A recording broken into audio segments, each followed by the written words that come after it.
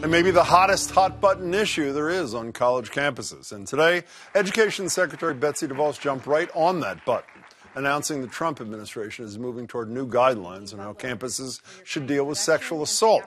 In recent years, the Obama administration had threatened to withhold federal funds from schools that did not move quickly to resolve sexual assault complaints and protect students who reported such attacks. And instead of going through a criminal trial, victims could push to have their attackers expelled from campus and file a Title IX complaint if they felt administrators did not do enough. It's a process DeVos says is seriously flawed.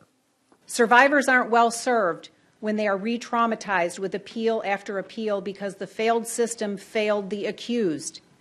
And no student should be forced to sue their way to due process. DeVos says her department will seek public input, but ultimately plans to replace the current system with what she called a more effective and just version. So, is this a problem that needs a fixing? And if so, is this the fix? Joining me to debate are Harvard Law Professor Ron Sullivan, his colleague, nice to see you, Ron, by the way. His colleague, retired federal judge Nancy Gertner, nice to see you, Judge. Former U.S. Attorney Michael Sullivan, appointed by President Bush, nice to see you as well. Thank you. If I can start with you, Judge, you had concerns, I know you've written about this, about fairness of sexual harassment, sexual assault policy at Harvard.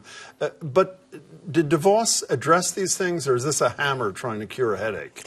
I think she kicked the can down the road. How so? Well, she was saying that we're going to have a hearing process and we'll listen to both sides. I'm not sure that she necessarily landed anywhere. It was true that there was initially a reaction to a legitimate problem, which was sexual assault on campus. Then there was arguably an overreaction in some campuses. Then you wound up with the anomalous situation that Harvard University has one sexual assault policy and Harvard Law School has another in which we participated.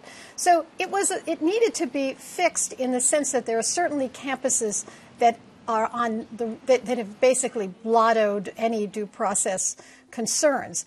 I'm not sure that all that she's saying is we'll have notice and comment and we'll come up with a fairer system. You're nodding in agreement, but it seems to be one thing, even if she didn't say the word study, that she's been targeting in her discussions, is the standard of proof. Most of us know from television, beyond a reasonable doubt. That's criminal trials. Right. Here, there's clear and convincing, and then all the way down here, sort of more than likely, preponderance of the evidence, which is the standard that essentially is enforced by the Obama letter, the Dear Colleague letter.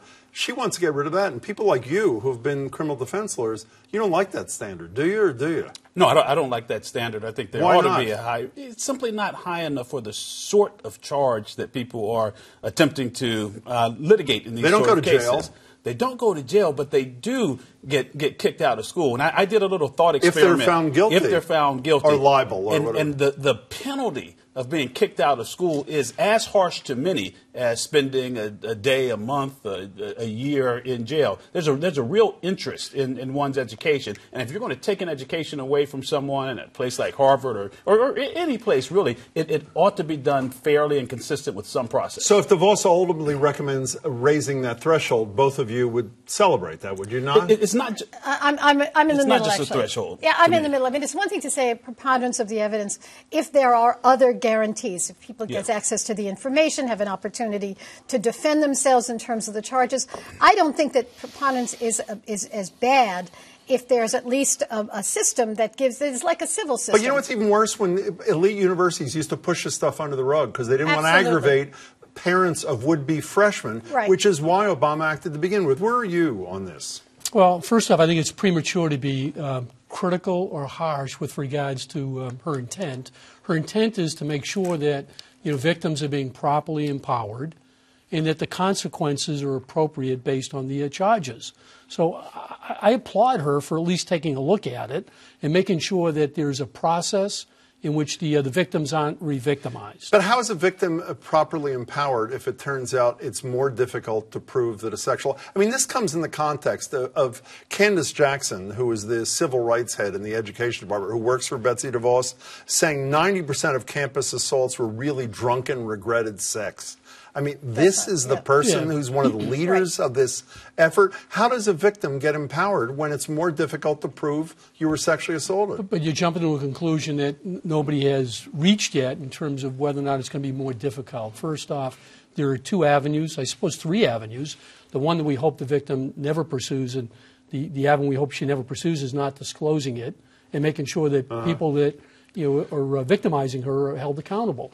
The other two avenues, and they're not mutually exclusive, or they can be mutually exclusive, is the process on the campus and the criminal process. Well, I want to talk about the criminal process. Just quickly going down the line, why shouldn't that woman just punch 911 into her phone and let people who are used to dealing with criminal acts, alleged criminal acts, deal with them, Ron? That's one option. It shouldn't be the individual's sole option. They should get redress from the school as well. How about that? Well, because you understand, we're not only talking about rape, we're also talking about sexual harassment. We're talking Understood. about things Yeah, which right, don't of course. belong in a criminal court, and Good as to point. which a school has a right to deal with codes of conduct. So I think it's appropriately in the universities. Woman calls you on the phone and says, I'm a victim of sexual assault, not harassment on a campus. Do you tell her to call 911? I'd certainly encourage you to call 911 and let law enforcement participate.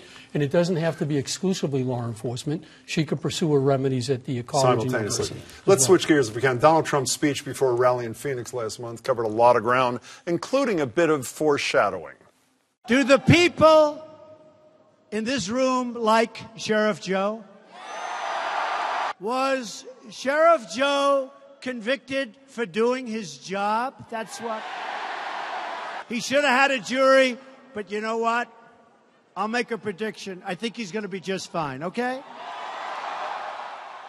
And indeed he was. 3 short days later, the president pardoned Sheriff Joe Arpaio after his conviction of criminal contempt for racial profiling. One noted jurist, though, reacted by saying, well, this pardon was legal. We may be going down a very slippery slope. That jurist, by the way, is sitting right in front of me. Before we get to that jurist, do you all agree that Donald Trump has the constitutional power to do this? Because a colleague of yours from Harvard Law School, Crespo, today in the Globe says, well, maybe interference with an independent judiciary. Right, I agree with him, actually. You agree with him that it may not, the pardon itself may not be unconstitutional? I think that there is an argument. This has never been raised before, and it's never been raised before because no president ever had the audacity to do what Trump has done. What is it that he did that was in so other words, audacious? where the underlying case is not a crime. In other words, where there's a court order, and if the court can't enforce its orders, if the executive can swoop in and say, gee, you don't have to enforce this order, then the separation of powers is fundamentally imbalanced. Were you on this? Did I he have think the power he to do it? absolutely have the power to do it. There's no question. I don't think that power, I don't think any court, the United States Supreme Court, will determine otherwise if it ever gets there. Do you worry that many liberal critics of this, not just liberal critics, that's not really fair, many critics of this said, beyond pardoning former Sheriff Arpaio, he was also sending a message to friends and family of his own who said, if Robert Mueller calls and you don't want to play ball, don't worry about it, because even if you're held in contempt, I'll take care of you. There was that message somewhere in there, was there not? I didn't hear that message in terms of President Trump's position as relates to the pardoning of the sheriff. I think the pardoning of the sheriff was appropriate. He's 85 years old. He has 50 years of public service. He was convicted by a judge, not by a jury. He had asked for a jury trial. The same judge that issued the original orders, the one that convicted him, that's not true. And sentenced him. That's not true. What's not true? There was a civil contempt, and when the civil contempt wasn't working, where you try to get somebody to pay fines in order to enforce this, then the judge turned the case over to the U.S. Attorney's Office, and it was drawn to a new judge. And the whole process began again. How about the constitutional power, the underlying power, beyond whether it's advisable or not? Does the president doesn't have the power to pardon whomever he chooses federally? I think the president does, no matter how repugnant substantively one might think it is. So he could be 85, he could be 25. It could be a contempt hearing. It could be a breaking and entering. I think it's within the president's prerogative to do it, even if we don't like it. When you wrote your piece a couple of weeks ago, you seemed to think, for the Globe, that he did have the power. But I don't care about why you changed your mind. I care about this. You went on to say that you thought in an old Supreme Court case that there's only so far you can go to do it. Maybe once, but if you do it again, you may be committing an impeachable offense. This case, 1925 case, the Supreme Court says the pardon power could be abused. And if a president abuses the pardon power, the appropriate remedy is impeachment. So I said, what would abuse of the pardon power look like in this case? Well, it would be pardoning Manafort and Flynn, not because they didn't deserve the punishment or the punishment was excessive, but to keep them from nailing the president. But and I thought that might be interesting. But even Grossman doesn't undermine the right for pardon. pardon. It just says that he could pay for it with an impeachment. Gross But the pardon vindication. itself- That's right. But That's right. Well, Michael rejected my notion that there was a message sent there, and he may be right. I don't know. Assuming there is a message, is this the reason why Mueller is pairing with people like Eric Schneiderman from New York, Yes. state attorneys general, so that even if you're pardoned from the federal offense, Right. it wouldn't cover a state conviction? Correct. Is that right? Yes. Absolutely. Yes, that's right. How about that? Yes? I would agree. Fair enough. You're Nice still to a see good you all. lawyer.